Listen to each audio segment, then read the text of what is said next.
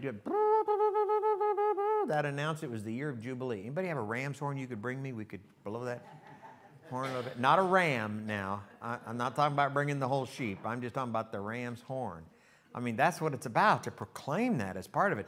This is a year of Jubilee. All right, I caught some of you, but there you did. You did real good. This is the year of Jubilee as part of that whole thing. I tell you, that was all about. I only tell you that because, you know what? So we need those second starts. We need the second opportunity. We need to live out of the fullness of God rather than out of the emptiness.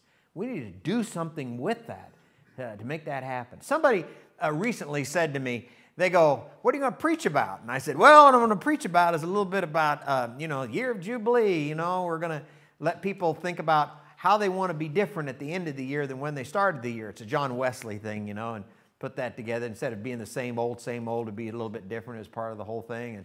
And they kind of, I heard them as they kind of spoke to me. They said, you know what? They said, I don't know. I think we just need to we got to get enthused and spirited with that whole thing, and to understand that it's not just for us to get filled, but for us to fill in order to do something. Now, do you hear what I just said? To be something different so that you can do something different. Can I be clear about that? Be something different to do something different. That's what John Wesley was all about as he put his piece together. As they were reminding me, and I need to remind myself, and we need to remind every one of us, that's what the Scripture is all about. It says that, you know what? Do you see the Church of Jesus Christ in the world in which we live? Do you see how many people just come to church for themselves and then leave this place? And some of them can't even get all excited. They can't get the enthusiasm because you know what? It's the same old, same old. Why do you come here to church? Why do you come on Sunday morning? Is it part of rote and ritual? Is it part of what you're called to do, supposed to do? People will talk in the community if you don't. Well, what is it? Why do you come here? You may come here because, you meet your friends here and pastor does something crazy, you never know what he's going to do, or we sing a song or music, or Jerry shares one of those Make Me a Blessing videos where all of a sudden it just kind of brings it together for us. And sometimes we come here pretty sleepy. I'm looking around. Good. Nobody's asleep yet. Okay, very good. We come here a little sleepy. Sometimes we come here a little awake, but we come here. And the challenge is, what happens? What do you expect different this year than you got last year? I mean, seriously. Do you know how the Church of Jesus Christ just simply rolls over? I mean, we do. We just roll over. There's not much excitement going on in our lives sometimes. We don't have an expectation of what Jesus will do. We just come, go through the ritual. We leave here. Where am I going to go eat after church? I mean, that's an important thing. It's, part of the love feast. But what happens to us? God didn't create us to roll over. God said, I put within you a quickened spirit. I put within you a spirit that says, now go do something. Go do something. That's what God says to us. God says, as we enter into a new year, this is a new opportunity. This is the year of Jubilee. Blow the horn. Because this is a year when all of a sudden we don't have to live the same life. We don't have to put up with the old. Thank God that it's over and we get a new start and a new beginning. Isn't that what we want sometimes? Isn't that what we want when we ask our spouse to forgive us sometimes? Can we start over? Oh, did I blow it? It's not right. I didn't mean to do it. But that's what God expects. He expects those opportunities. And that's what God has the power to do that for us.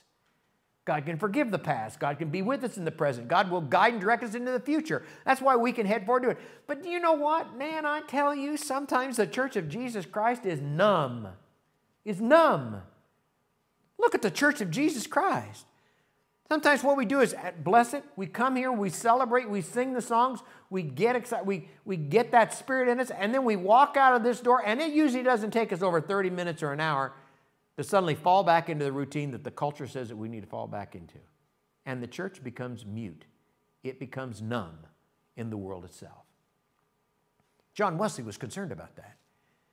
John Wesley said, why in the world, being an Anglican pastor, shouldn't this make a difference in my life throughout the coming week? All it made a difference was on Sunday morning. He was a minister and he said it. That's what he talked about. He said, all we do is come and we just want to get ourselves filled up. We want to be, and we don't expect too much. We don't get too excited. We don't want to be too jubilee. We just want to come and get it. And then, you know what? We'll just go out and do our thing. And if every once in a while it spills over to somebody, well, Lord help them. Give them a towel. But you said, no.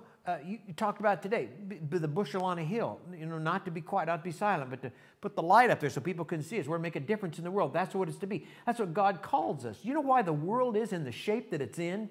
Because the church of Jesus Christ is not the church of Jesus Christ the way God first called it to be. Do you hear what I'm saying? I'm preaching to you, friends. I'm preaching to you because that's what God says.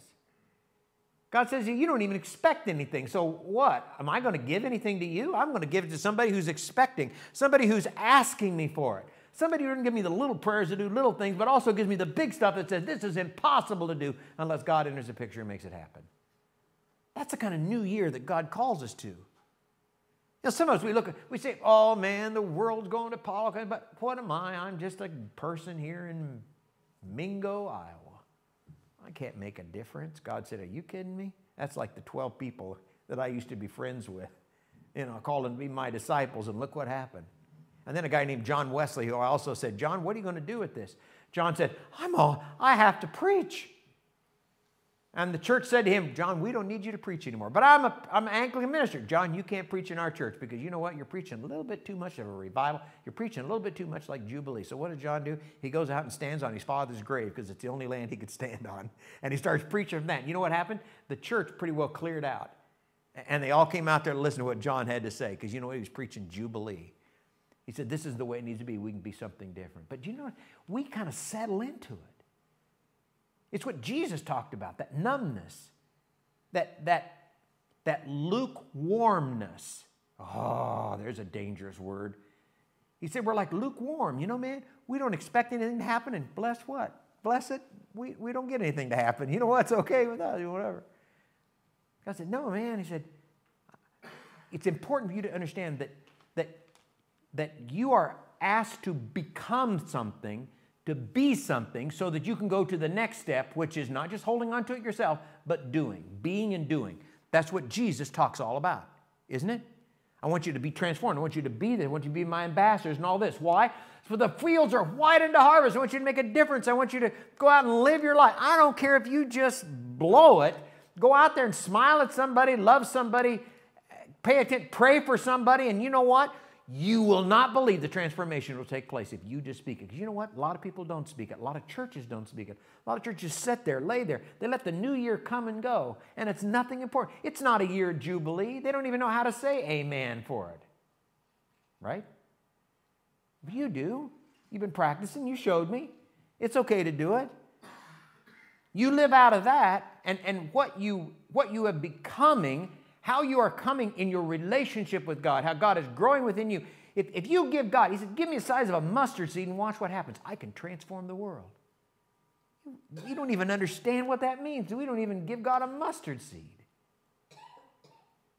Someone said to me this week, what are you going to ask people to do? And I said, what we're going to do is we're going to involve ourselves. I've been praying about this. What are we going to do?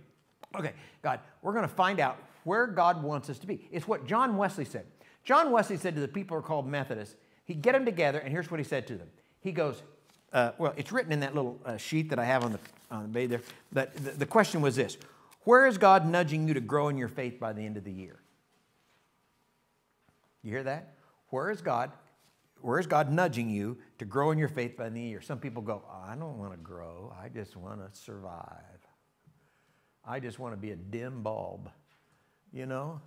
I don't want to get all excited about, you know what? I just want it to happen, whatever happens. That's the way I go. Can you imagine that? Jesus said, you know what? Don't give yourself up for that. Don't live second choices, second chances. You give it up. What is God nudging you? Where is God nudging you to grow in your faith at the end of this year? And where would you like to see yourself in your faith journey by the end of this year? Anybody ever ask you that question? Huh? Anybody? Pastor ever ask you that question? That's what John Wesley asked. I tell you what, you know what this is? This is a book of Wesley's hymns that I got in England 40 years ago. And in the front it said, selected hymn tunes for the use of the people called Methodists, first edition corrected, London 1770. You hear this? In 1770, he was writing songs with his brother talking about what are you going to be so that you can do? He said, how do you want God to work with you this coming year so that you realize the hunger that God has placed within you and you actually do something? Here's what he says. You can get away with it for a year, maybe, but after 10 years of not saying, how does God want me different by the end of the year, it begins to take a toll on us in our lives. You with me? Now think about that in other ways. God, how do you want me to be different in my marriage than I was when I first said, oh, do I ever love you? I'll swim the deepest ocean, I'll climb the highest mountain, I'll do all those kinds of things, you know. God said, you know what? He said, I want you to fall in love with me the same way. I want you to ask me the same question. How's it going to be different? How's it going to be different? How's it going to be different? It's not a demand that is painful. It's a demand that says, you have no idea what this could bring you. That's what God says to us. How are you going to be different this year at the end of the year? John Wesley decided that that's what he wanted to ask the people called Methodists. He had a watch night service, and he said to them, here's the question I have for you. Where's God? How God wants to make you different by the end of the year. And you know what? I built you. I put that hunger within you, and if you don't feel it, it's because you're numb to it. Listen to me. You ask me, and you know what? You shall receive. Ever heard that passage? You'll see what can happen if all of a sudden you ask and you see what I can do. You know what? I will stir up in you what you don't even know that's even there. The mark of the Christian, the mark of the person filled with the Holy Spirit, you know what it is? A hunger for God. And if you don't have that hunger yet, it's because you're not in touch with what your Creator, what our God put within each one of us. God says, I'm making you with a spiritual hunger, and you will be satisfied. You may fill it with all kinds of things, but you will never be satisfied until you fill it with my Spirit. And you know what? I'll even be there to help you, to guide you, to enthuse you, to get you to a point where all of a sudden you will want to know me. You'll want to hunger for me, and you watch what will happen. I will not only transform you, and you'll be hungry to come back to me to be able to feed every week because you get kind of worn out feeding other people. But you know what? I'm going to feed you again. You know what? You're going to go out. You're going to make a difference. You're going to make a difference in your life. You're going to make a difference in your family's life, in relationships. You're going to make a difference. Guess what? You're going to make a difference in the world. You're going to make a difference in Mingo. Do you hear what I'm saying? And it's because you allow the God within you to come out. That's what that prayer was all about. Allow the God to come out. That's what that Make a Blessing song was about today. Make me a blessing. Let it come out in me so that make Jesus what? Shine. That's what I want. Make Jesus shine. Make me a blessing for someone today. Not just for me, but for others. That I might be the ambassador to make that kind of thing happen. It says to us, what do you want to be different? John Wesley asked that of the Methodists. Every time he got together with them, he'd say to them in these small groups, in the church groups and everything else, he'd say, how's your soul today, brother? How do you want to be different at the beginning of the year that you will? At the beginning of the year, how will you be different by the end of the year? What is it that you want? That was a critical thing. That's a question that Jesus would ask the disciples in 1,000 different ways. He'd say to them, you want to stay this way? People go, whatever. Jesus says, you know what? John Wesley said, if you do not move forward, you'll slip back. You can get away with it for a year, but after 10 years, you get numb. And the church get numb. And all of a sudden, you know, we don't care if we get new people coming in. We don't care. We're here, we can pay the bills, whatever, we can do our thing. She said, that's not what it's about. What's about is transforming to thy kingdom comes, what we pray for in the Lord's Prayer. And that we might be the avenue of making that happen. That's what John Wesley said. If you're Methodist, that's the mark. When John Wesley got together, he got 10 folks together. He started this thing called the Holy Club, you know, because he's trying to work out their salvation, figure out what's going on. Then, of course, you know how God is. He walks down the street called Aldersgate. His heart feels his heart strangely warmed. That means he was filled with the Holy Spirit. And all of a sudden, his whole life changed. And before you know it, here we are today, part of the Methodists with 12 to start with. We got more than 12 here today. God said, I'm not done yet. I am not done. And neither were your parents or your grandparents or the people who put that spark in you, the pastors that have preached here and others. That spark is alive in you. God said, just give it over. And you know what? I'll just feed it. And you know what? I'll meet the hunger, and you'll be so sad. It'll be amazing how it will be. And the transformation of the world will take place. He said, how's your soul today? How do you want to be different? Many years ago, I had an old Methodist pastor who was talking to me about different things. And you know what he said to me? He said, years ago, the Methodist pastors were required to ask everybody in their congregation, where do you want to be different by the end of the year? How do you want God to work in you so that what are you going to see transformed and different in you by the end of the year? You hear that? And they were required to write it down. And they were required to hold you accountable for it. The old guy said, that's how we did a lot of our program stuff. We'd find out what people wanted to do, where they were going. That's what Psalms we preached about. That's the programs we offered. We did all that kind of stuff on the basis of what God was leading you to do, so that through that feeding of that, all of a sudden, miraculously, God will begin to transform and change the world, and things will happen that we didn't know happened will take place. Well, we got real smart. We didn't need it anymore. We got rid of it. Back in 1980s, the beginning, the United Methodist Church decided to reintroduce it. And so they said to people in local churches, as pastors, I need you to write down, where do you see yourself? Where's God nudging you? And where do you see yourself different by the end of the year? What's your prayer? Where God wants to lead you? How are you going to be different? Y'all remember what I said? Y'all with me? Hear what that's about? Now, I didn't do that in my congregations, at least to begin with, and I didn't but I got somebody who transferred into our church. And you know what? That person said to me, oh, and by the way, here. I said, what's this? I said, it's where I'm going to be different by the end of the year, transformation. I said, where'd you get this at? He goes, well, the pastor said in the Methodist Church, that's what we had to do. And I thought, really? Whoa, I'd have a revolt in my churches if I did something like that.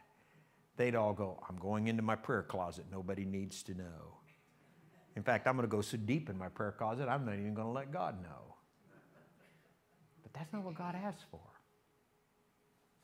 God said, I want you to really think about that. I don't want it to be same old, same old. That's not who I am. That's not why I came into the world. Didn't you just celebrate Christmas? Jesus comes. Jesus is with us. Emmanuel. I don't want you to do the church like you've always done it. I want you to step up to the next rung. I want you to see what that's about. That's what John Wesley prayed for. He said, oh, that the people called Methodists would never lose their fire. Where do you want to see yourself different at the end of the year from where you are now? Do you even expect it? Well, I can't do it. It's impossible. No, it's not, because it's not all about you.